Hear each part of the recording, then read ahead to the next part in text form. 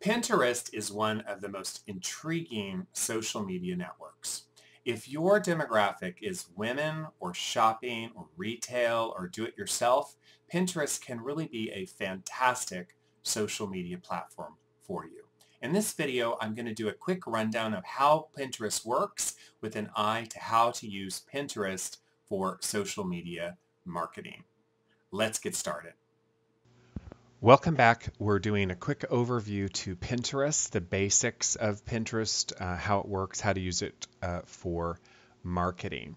So let's just sort of talk about some basics as we get started. We'll be a little politically incorrect, but a little bit factual. Pinterest is heavily women, and it's really because it's heavily shopping. So it has a very strong demographic in retail, wedding planning, let's plan our dorm room, DIY like quilting, home improvement.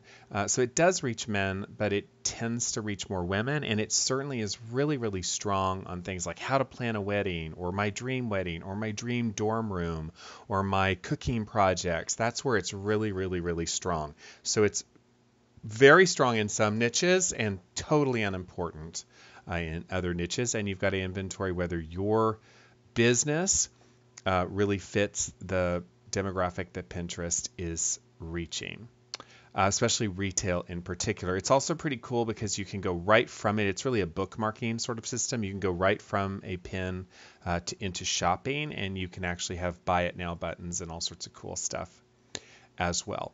All right, so let's sort of dive into this, and let's get our minds around sort of how it works as a user. And I've got sort of two accounts open here so you can see that.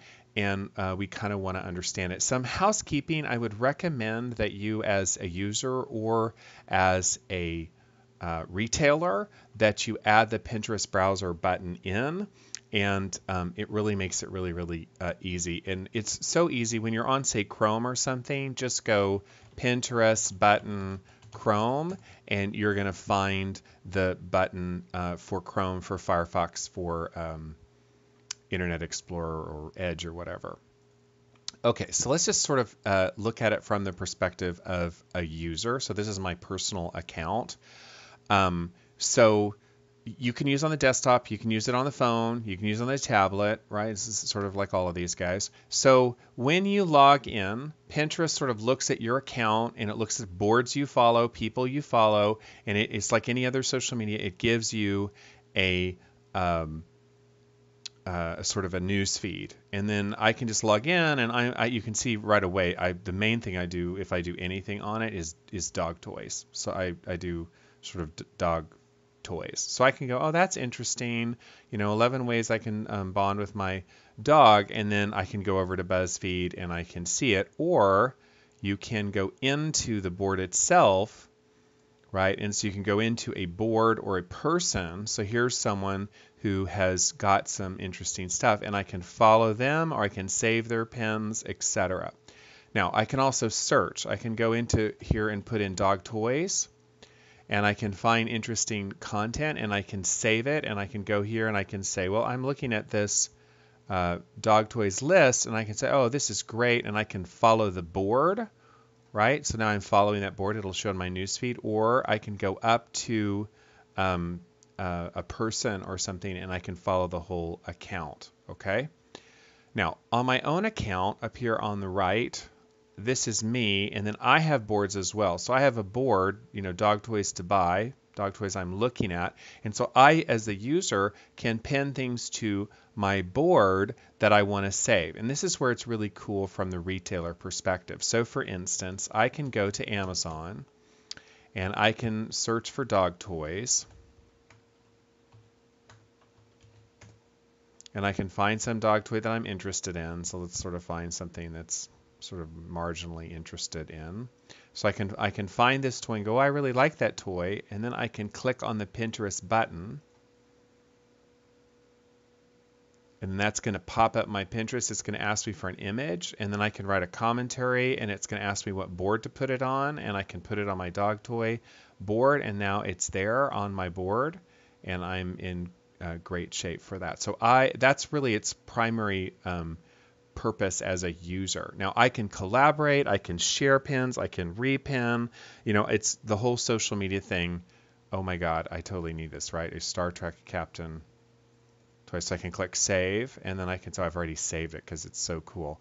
And then I can save and go from that, and also that can go into a product. Notice I can go from here to the product. Well, it's sold out, of course, right? So you as a user are going to go onto Pinterest, you're going to find things, you're going to save them into your own account, aka your own boards. You can pin, you can repin, you can reshare. Okay, that's what you do as a user.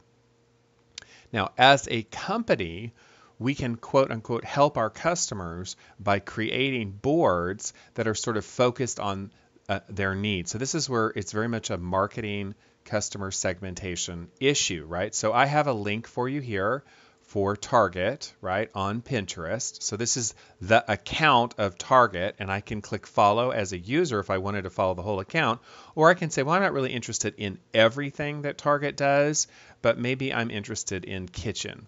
So I could sort of check out Target's board, cool stuff for kitchen, and I can click follow. So I as a user, so flip that around, so Target has created a board of cool stuff that Target sells that's related to kitchen, and they're trying to get people who love kitchen stuff to follow this board and sort of have, ideas. That's the idea. So for instance, Target has a board on back to school and entertaining baby nursery, right? So here's REI. They have a board on gifts for gadget lovers, right? So if I'm shopping for Christmas or birthday or whatever, I can follow a whole board on gifts for gadget lovers and get ideas for gifts. So I could have, some pre-Christmas shopping. I can do this by having a board for people who I'm buying for who like gadgets, and people who like kitchens, and people like me who are not particularly Christmas spirited anyway, right? So you can really have fun with it. Now, other institutions, like here's the Metropolitan Museum of Art, right? It's a nonprofit, as it were, and they have lots of really incredible stuff in their collection, right? I would love to live in New York City and go see everything, and then I can go, oh, I'm really interested in this particular type of art, and I can follow the board, and then they're able to post art in this genre, and then they can talk about it or whatever. This looks like this is one of their sub facilities there.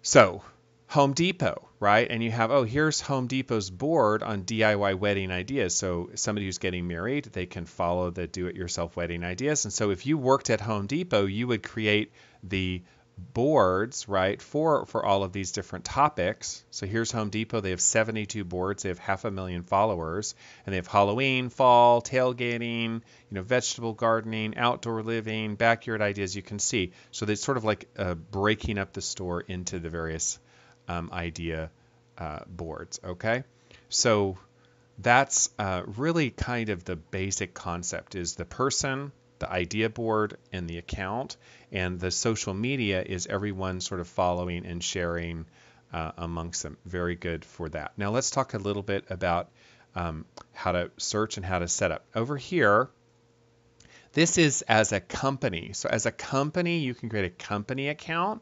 So this is the JM Internet Group on Pinterest. It's not particularly big for us, right? Because people don't really do books and things. It's not that big, but I have a board anyway. So I can have a book, I can have a board, books on SEO, and then I can go to Amazon, right? And I can just, do a little homework here. I can search for books on SEO, and I go, this is a new book. This is a new good book out there. And I can then click on the Pinterest button here, and it's going to give me some pictures to choose from. And then I can choose, I can put it on this board here. And then you can also go in and edit and discuss and all that kind of stuff on your boards. And then those boards would be visible to people following that particular board. Here, let me see if I refresh it. It should be there now. Yeah, so see, so this board, Books on SEO, has 3 books on it. And then if I click into one, I can edit it, and I can, I can say, really good,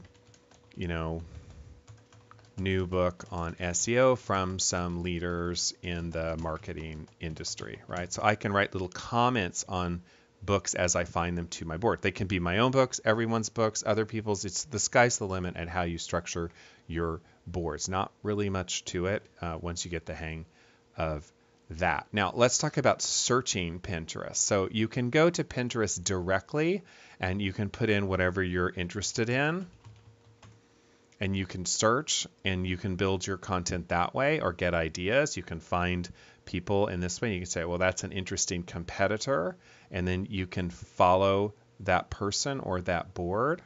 So I could follow this whole business, Jen 10K. It looks like she's a wedding photographer or something.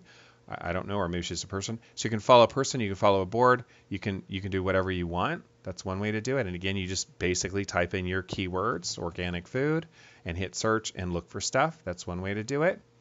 You can go to Google.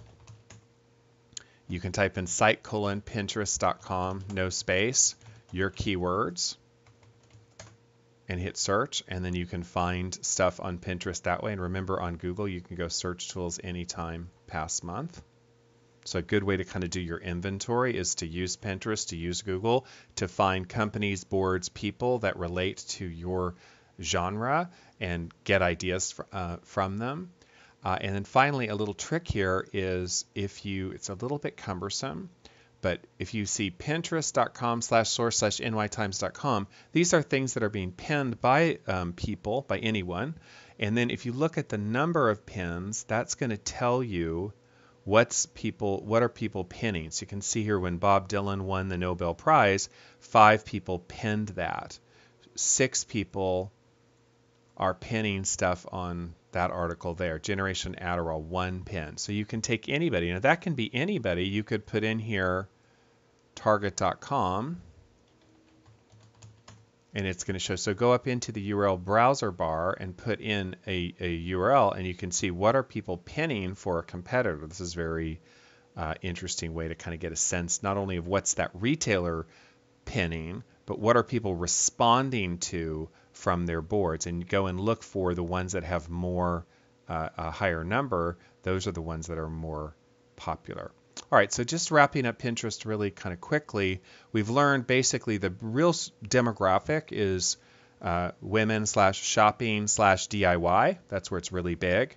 The kind of genre is something visual, like planning a wedding is really the stereotypical thing to do on Pinterest. Planning a dorm room, something that's visual where you want to put a lot of ideas up and maybe collaborate with friends and family on them.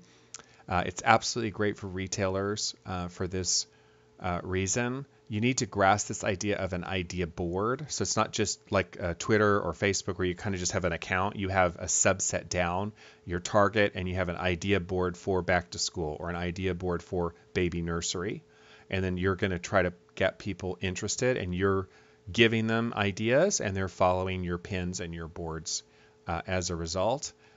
There's some tricks to searching it, like site:/pinterest.com on Google, searching it directly, or pasting the URL of a competitor into pinterest.com/source/ whatever the domain is to see what is being pinned.